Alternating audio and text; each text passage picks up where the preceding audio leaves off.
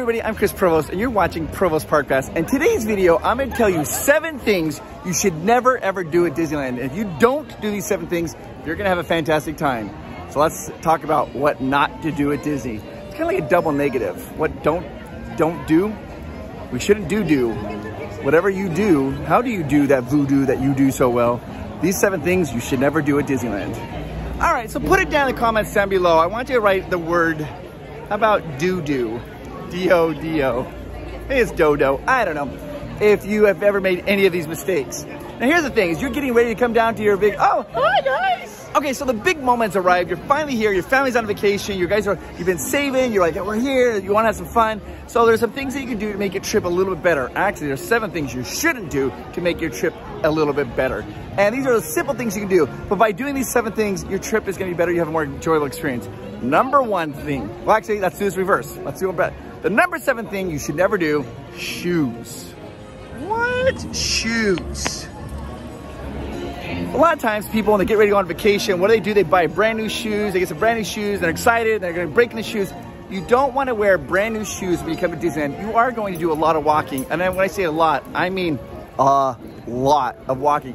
You want comfortable shoes. So if you are gonna buy new shoes before your trip, wear them around for a week or 2 to kind of break them in. So when you come here, you're not gonna get blisters and the shoes are already broken in. You don't wanna be misfortunate and you don't want blisters.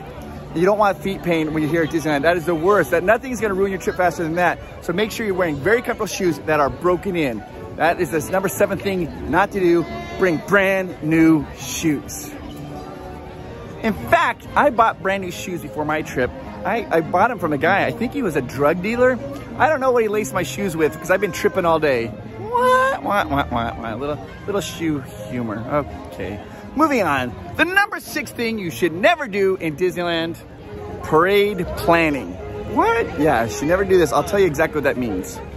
They have a parade route that goes right along here. And so sometimes people who come to Disneyland for the very first time, they're very excited. They want to see the parade. They want a good spot to see the parade, so they'll save a spot. Sometimes people bring chairs, thinking, hey, I'll bring some chairs, I'll put them up. You cannot bring any chairs inside Disneyland at all. Not even little ones, not no folding chairs. No chairs are allowed inside Disneyland, so you don't bring chairs, else you'll lose them at security. That happens almost every day. People come the first time thinking they're gonna save a spot for the parade. Don't bring chairs.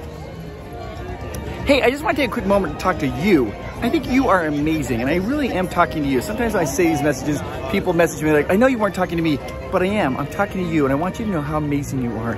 You are awesome. You really are. You are making the world a better place just by being here. Don't you ever forget that. Your presence in the world makes the world a better place. And I mean that. You have a supporter and a friend in Provost Park Pass. Don't you ever forget that. All right, let's continue on with the video. I'm gonna walk into Tomorrowland here to talk about the number 5 thing you should never do to make a trip more enjoyable. And that's use Genie Plus for short lines. What?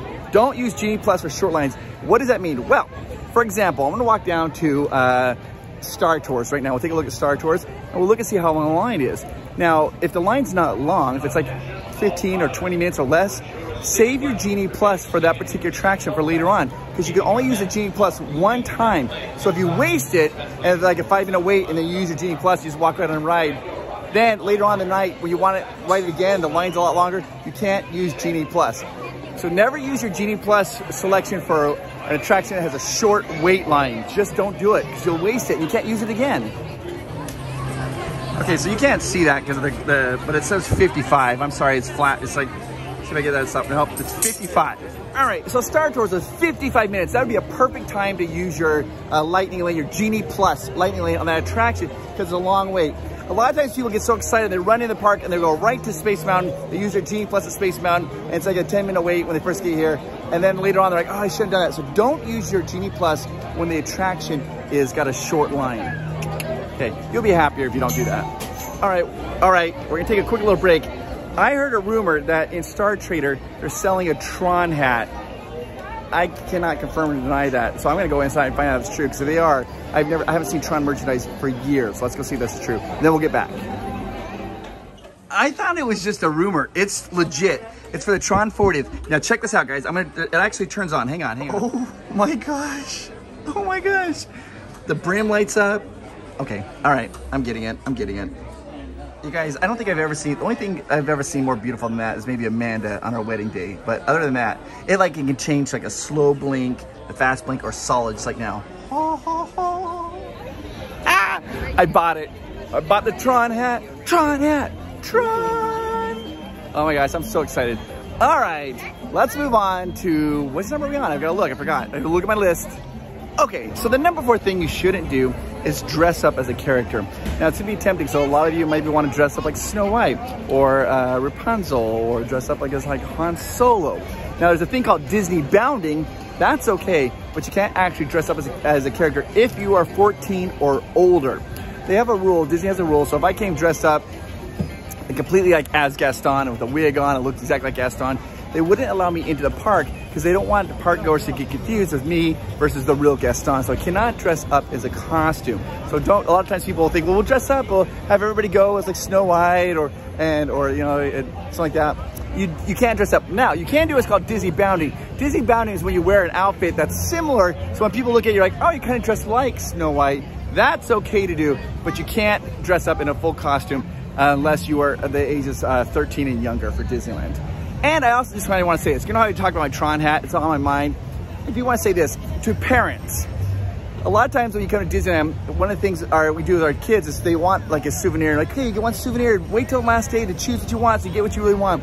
If the souvenir they want though, if they're talking about getting like a hat or Mickey ears, buy that on day number 1, because that way they can wear it the entire trip and enjoy it rather than buy it on the last day. Because when you get home, they won't wear it as much. But when they're here, they want to wear those ears all the time. So if the ears are something you want, buy that on the very first day that you can. All right, let's continue on with things you should never do at Disneyland. There goes the submarine, guys. You see Hank over there? There's little Hank. Do you know how many times you have to tickle octopus to make him laugh? 10 tickles. Oh boy, let's continue on. All right, the number 3 thing you should not forget to do when you come to Disneyland is rest and drink water. Now this little bit of advice mostly goes towards dads, because when we're on vacation, we got the family here, we spent the money on vacation, we're like, we're gonna go, we're gonna have fun, you're gonna have fun. And we're trying to make sure that we squeeze as much entertainment as we can, because we're spending a lot of money to come down here and go on vacation. So we're always like, let's go, let's go, let's go. You have little ones and they get tired. And also because here in California, it gets hot. So you need to be drinking lots and lots of water to make sure that you stay hydrated, particularly your little ones. Always stop and make sure you have a hydration break and then take a rest.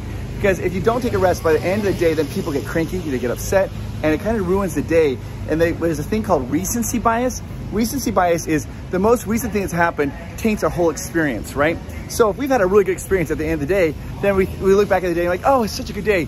But at the end of the day, if we're tired and we're cranky, we're like, ah, this is awful, then we forget all the good memories of that day, and it kind of taints the day as a bad day. So make sure you let your little ones drink enough water and they get enough rest so that they're enjoying it every moment. All right, easy peasy. Let's continue on.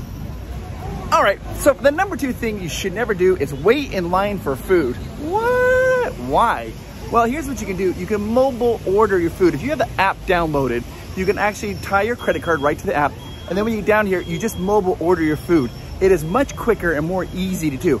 Plus, if you have like an annual pass or a dream key or whatever they call down, it'll automatically tie your discount right to it, so you don't have to apply that. So that way you don't have to wait. When you go to these different restaurants, you can see there's long lines. Those are people who are doing standby. The mobile order line, you just go there, you hit the I'm ready to go, and it tells you right what window to go to pick up your food. So don't wait in line. Use the mobile order. Use the mobile order. Mobile. I'm gonna sing a little song for you. Mobile order, mobile order, mobile order your food. All right, so I see that line right there? That line, that's people who are waiting to order food. And now I'm just gonna mobile order. I'm gonna walk right in and get the food without having to wait in line. So it's a mobile order, it's easy peasy. But that long line there, that's for people who are not mobile ordering, they're waiting in line. It takes a lot longer. Save yourself some time in mobile order. Get the app, download it, get your credit card, boom, pow, easy to go. Don't wait in line. Okay, so here's how you're gonna mobile order in case you don't know how to do that. You open up the app, You open up the app, you select where you want to order your food from. Right here, I'm gonna select my food from Galactic Grill. Then you're gonna select your return time. When do you want to come back? Now here's a secret most people don't know. They'll start prepping your food 5 minutes before your return time. So if I select 12:25, and at 12:20 I can say, I'm here, go ahead and start prepping my food 5 minutes earlier. Once you order your food and you get to that area, you hit, I'm here, prep my food order, and boom, pow, you just have to wait.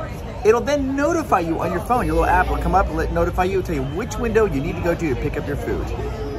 It's that easy. Since I mobile ordered, it just tells me to go right here to window number 4 to pick up. I go right there and pick up my food. Boom, pow, it is that easy. Don't forget to hydrate, rest, and eat a little bit of food. I know that you're gonna be excited, you want to run around like this at home, but you need to take your time and eat some food. Before we get to the number 1 thing you shouldn't do at Disneyland, let's talk about what you should do. What? All right, here we go. Let's say that you're watching this video and you're thinking about, hey, I want to go down to Disneyland, I want to take my family to Disneyland, or I might want to plan a solo trip down to Disneyland, or you're just thinking like, how do I get down here? Here's what you want to do. You can click the link down below in the description, and that'll take you to Getaway Today, and you can order your vacation there. You get your hotels and your tickets at the very best prices you can get them at. I mean, the best prices. Or you can call them at 1-855-GETAWAY, 1-855-GETAWAY. Tell them Provost Park Pass sent you. You'll get the absolute best deals that they can get you on the hotel rooms and on your tickets for Disney. I mean, that's how we do it. That's how we're just trying to pass on savings to you guys. That's the best way to book your stuff here at Disneyland. Click the link down below. You'll get that best rate, or call. All right, now let's get to the number 1 thing you should never do when you're at Disneyland.